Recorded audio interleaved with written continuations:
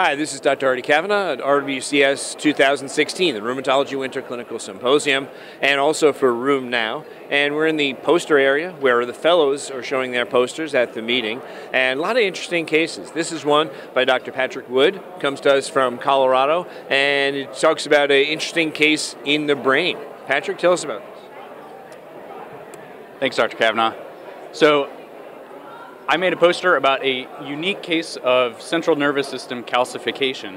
So this is something known in the neurology literature as Fahr's disease, although it's a somewhat controversial name. What it's really describing is deep white matter and basal ganglia calcification.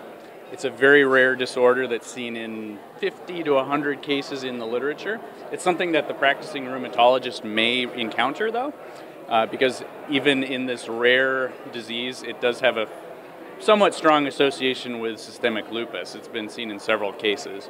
So I presented a unique case in which the patient had no previous history of central nervous system lupus, including aseptic meningitis, strokes, or cerebritis. Had a very quiet disease course for her lupus for about 10 years after being on mycophenolate for that time, and then developed this very strange pattern of lower extremity movement disorder and some big word finding difficulties. And so her primary care physician obtained an MRI which showed these very bizarre deep white matter calcifications. However, her serologies and lumbar puncture data did not really look like active central nervous system lupus. And so there was a lot of back and forth between the neurologists, ourselves, because honestly, nobody had ever even heard of this disorder, but apparently it's a very classic thing on the radiology board, so the radiologist had brought up this possibility to our attention, to be perfectly honest. So after much back and forth, we decided that it's a primarily neurodegenerative disease, and so we did not want to harm the patient by throwing lots of Cytoxan and pulse steroids at her.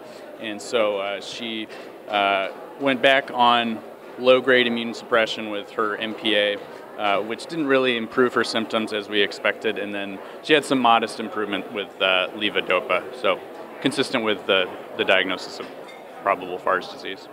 Interesting case, Dr. Wood, and I think it highlights that sometimes we need collaboration with the neurologist, but in this case, the radiologist, and sometimes careful review will turn up something where it had been puzzling to us as clinicians. Yeah, so it's a rare disorder, and I think we need to, the next steps here, even though this has been described for close to 30 years, there's never really been a thorough case series in this situation in terms of lupus-associated Fahr's disease, and as we're learning more about the neurocognitive comorbidities in lupus as kind of next steps in lupus management, this is probably an area that needs further research. All right, thank you very much. Fascinating case. Artie Kavanagh here, RWCS 2016, and for Room Now.